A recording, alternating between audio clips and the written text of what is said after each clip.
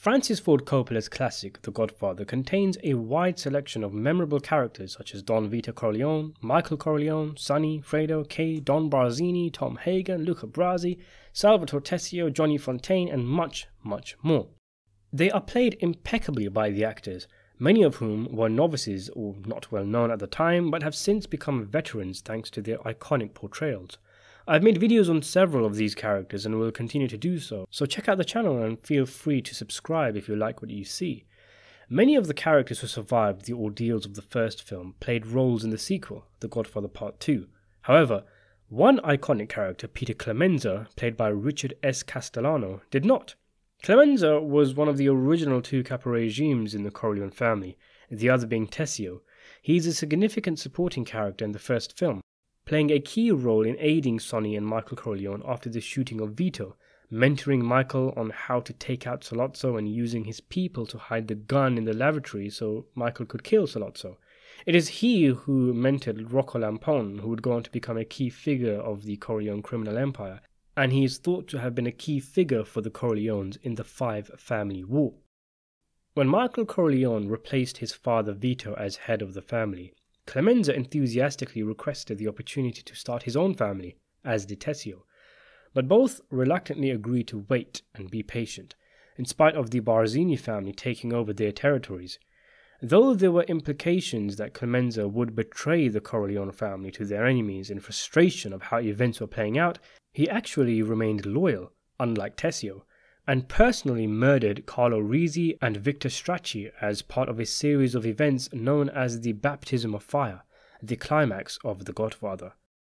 At a meeting in the film's final scene with Michael, Rocco, Al Neri and Clemenza, the big man kisses Michael and addresses him as Don Corleone, cementing the fact that Michael has become his father's successor and head of the family, proving himself to his subjects.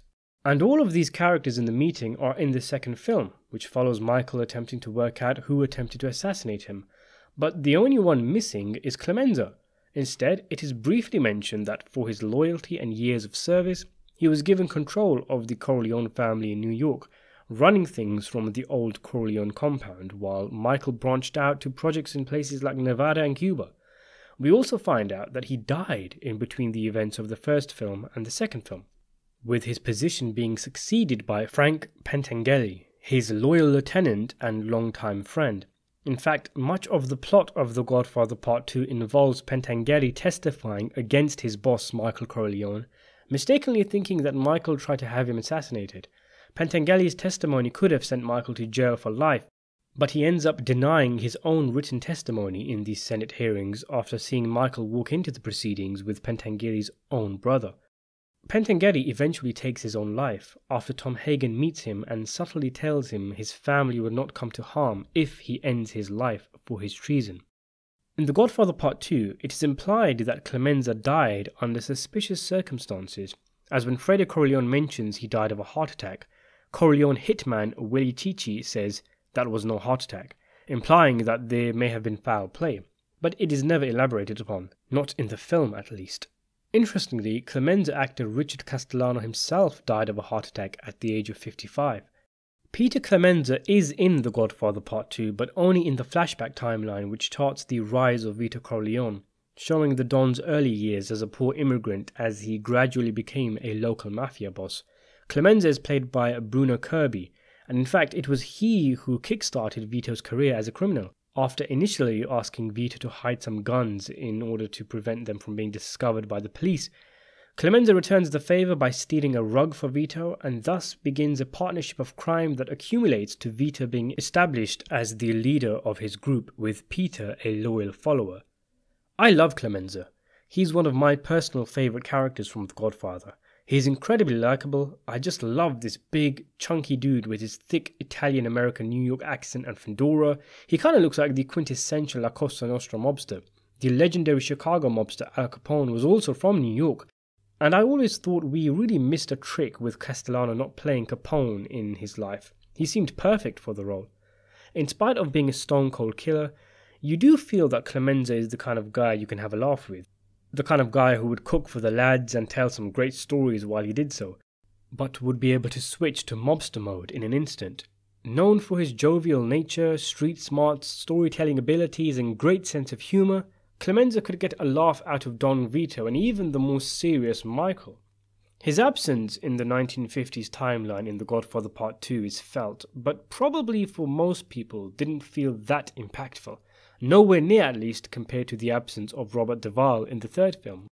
And that might be in part to the fact that The Godfather Part II is still an incredible film without the character, a masterpiece whose new characters like Pentangeli and Hyman Roth more than make up for Clemenza's absence.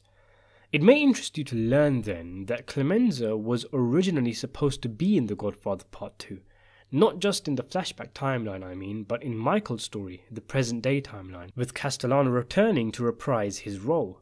In fact, he would have had a bigger role in the second film than he did in the first. So why wasn't he in the movie? Well, it came down to a dispute between Castellano and Paramount Pictures, but not over money, apparently, not totally anyway, which is what you might expect, but rather it was over the character's dialogue and the amount of weight Castellano would need to gain for the role. Castellano, who improvised the famous line in the first film, "Leave the gun, take the cannoli," reportedly wanted to have a friend of his rewrite his dialogue. Coppola, for example, is quoted as saying Castellano insisted that his lines were improved, so he was written out of the film and his character was replaced by Frank Pentangeli. So all of what happens to Frank in the film, the murder attempt, the testifying, the suicide, all of that would have happened to Clemenza in the original plans for the film. Pentangeli basically is Clemenza. However, according to Castellano himself, whose widow by the way claimed that he was the nephew of infamous mob boss Paul Castellano, the actor was unhappy with the portrayal of his character in the script for Part 2. Castellano stated in an interview, talking about his character and director Francis Ford Coppola, "I saw Clemenza as a teacher. He teaches how to make spaghetti, how to use the gun. He can't tell me that Clemenza, after years of loyalty to the old man, would go in and testify against organized crime, not unless you prove to me that he had become a fearful man, that he had become a betrayer. The demands on me were impossible. I had settled on a price and everybody else's was settled upon mine. He had me losing weight to play Clemenza as a young man. I was down to 194 pounds. When I received the script 5 minutes later, it had me rolling in at 300 pounds. After Castellano bowed out of the picture, he said that Francis Coppola promised to tell the press that he had turned down the film for artistic reasons. He continues, "The next thing, I saw Coppola quoted as saying that I asked for more money than anyone else, that I asked to rewrite the script. Once the lie gets out, the lie is told, and it takes." So there you have it. Interestingly, and this is going to sound crazy, but it is true, Castellano was actually the highest paid actor in The Godfather. It makes sense in a way. Most of the actors in the film were unknowns at the time. Brando was making a comeback with the picture, yet Castellano was an Oscar-nominated actor. The amount is undisclosed, and I doubt he netted more than Marlon Brando, who was paid $250,000 plus a percentage of the film's gross, which netted him an additional $2 million. But if we're talking just salaries, it's widely reported that Castellano actually took home more than anyone else, and his increased wage demands and insistence on creative control over his character, plus his refusal to gain the weight to play Clemenza again, meant he was axed from the film's sequel. Of course, he has his versions of the events, which I've mentioned already, but it is what it is. You know, I'm torn on Clemenza not being in The Godfather Part 2. I loved the actor's portrayal of the character. I love the character himself. However, The Godfather 2 is a perfect film. The movie is not harmed by Clemenza's absence, and Michael V. Gazzo gave a magnificent performance as his replacement, Frank Pentangeli. It's one of those situations where issues occurring in reality end up affecting what we see in the film for the better, perhaps, with Robert Duvall exiting The Godfather Part 3 being an example of when these kind of situations harms a film. I have absolutely no problem with Pentangeli, but the thing is though, he was a new character. He was someone who was instantly shady because we weren't sure whether he tried to have Michael killed. He's a new character who we all of a sudden are told was really close to Vito Corleone and had been in the family for years, and all of a sudden he's in charge of what used to be the Corleone crime family. Clemenza, on the other hand, is someone we knew from the first film. He made us laugh. He was an absolute badass and was like everyone's favourite uncle. Not to mention, he turned out to be the loyal one between Tessio and himself, when you'd bet your bottom dollar that if there was going to be a traitor, it'd be him. For him to be in part 2, for him to turn against Michael and testify against him after thinking Michael tried to have him killed, for him to then do a 180 and keep Michael out of jail and then kill himself after a deeply touching scene between him and Tom Hagen, would have been emotionally devastating. It's probably the one big difference between Pentangeli dying in part 2 and Clemenza. Pentangeli's death is merely interesting, and most of the emotional aspects of the film's closing stages comes from the death of Fredo and the flashback to when everyone was young and happy. But if the original plans of the film occurred, we'd also experience the deeply saddening death of Clemenza, the last of the original Corleone soldiers, who didn't even really outright betray the Corleones when you think about it. It wasn't as if he went and tried to have Michael killed or did a deal with his enemies. He legitimately thought that Michael tried to have him killed, so in a way it was a big misunderstanding that perhaps stemmed from a rare moment of weakness from Michael by not allowing Pentangeli to go after the Risotto brothers, and a showcase of strength from Michael's enemies. Although saying that, Pentangeli was facing lengthy jail time if he didn't testify, so I guess the murder attempt on him isn't the defining factor of his betrayal. He was still gonna flip, I guess. Imagine the scene between Pentangeli and Hagen, only this time with Clemenza instead, talking about how the Corleones used to be great, it used to be like the Roman Empire. It resonates a lot more because we've seen Clemenza experience that peak of the Corleones that he's talking about. We would have felt that rush of nostalgia, as we do feel with the flashback at the end of the film where we see the likes of Tessio and Sonny.